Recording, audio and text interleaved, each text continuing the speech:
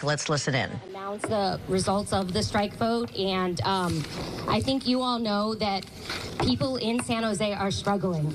They're struggling to have housing. They're struggling to feed their families. They're struggling to have safety in our community.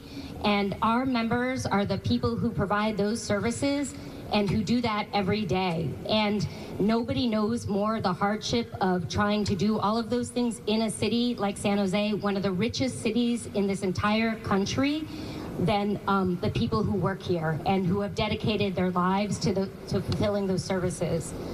I want to say that we are very proud to have our executive director of our Labor Council, Jean Cohen, and Council Member Peter Ortiz here today, and they're going to be our first speaker.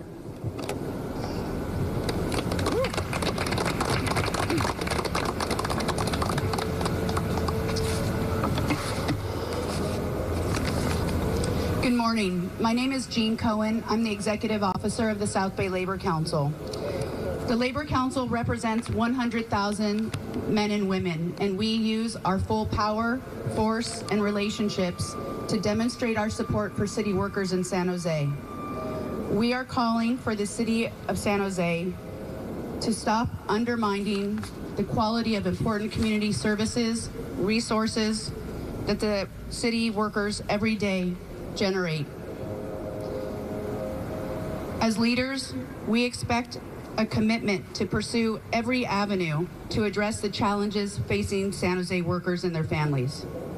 Instead, the mayor seems more interested in fear-mongering and electioneering rather than to put in an ounce of effort to avert an economically crippling strike in the city of San Jose. From a mayor and an administration constantly preaching back to basics approach, we believe going on strike and not investing in the employees in the city of San Jose is not the best path forward to make sure that our city can thrive and that our residents and taxpayers have what they need to be successful and for our economy to be healthy. You cannot generate revenue without a functioning planning department. You cannot keep libraries and parks open without employees. And you cannot keep people safe without sufficient emergency personnel. We call on the mayor and the council to not ignore the needs of their workers. We call on the mayor and council to not ignore the needs of the residents of San Jose. Our city is bleeding workers to neighboring cities who are willing to pay better wages and offer better working conditions. And we know we can do better here. We hope the city's top leaders will wake up and take the time and energy necessary to urgently work towards a solution. A strike is a very serious decision, and it's not one that anybody takes lightly. It affects the lives and families of the workers of San Jose, and we would like to avoid a strike, and we need city leadership to help us to do that. You have the commitment of the labor movement to find a solution, and we know we have the commitment of our allies who are with us today to make sure the voices of employees at the city of San Jose are lifted up right now when it's most urgent that we show them our support and demonstrate the fact that San Jose can be an employer of choice if we make the right investments. Thank you. Thank you, Jean. Just to touch on what Jean was saying, I think that we believe in a San Jose for all. We believe in a San Jose that has middle-class residents, that has working-class residents. We don't believe in a San Jose that's only a playground for some and not for all, and that is part of what we're fighting for here. We're fighting for equity, and we are lucky to be represented by some great assembly members, one of whom is here today, two of whom are here today. Assembly Member Ash Kara, who is a former San Jose council member and who knows what it's like to govern and govern with principles. Assemblymember Kara is the chair of the Labor Committee in the Assembly. He's also a truth teller for our entire city and has stood up for our families and our communities, and we'd like to hear some words from him.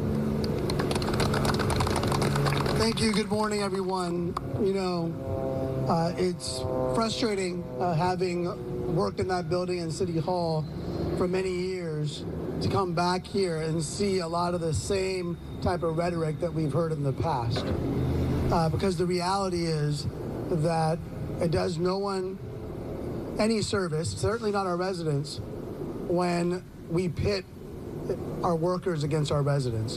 And so as the mayor talks about back to basics, what he's really doing is taking us back in time to prior mayoral administrations who did this very thing, and it led us to a very dark place where we had the worst relationship between our workers and management than any other city in the entire state of California.